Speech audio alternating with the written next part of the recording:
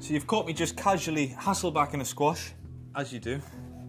And now it's time to take this family dinner to the next level using our Cook with M&S rose harissa paste. It's made using rose petals to give a sweetness. It's such a versatile chili-based paste. Squeeze of honey, extra virgin olive oil. Not just any olive oil, that. You get that flavour rub all over the butternut squash and really get into the groove. Cue Madonna track. Cover it nice and tightly.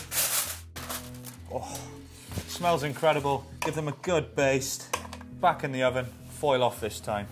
You can see it's beautifully soft and tender. Time to plate these bad boys up. Salty feta over the top, fresh spring onions. Final drizzle of our delicious Cook with M&S harissa paste.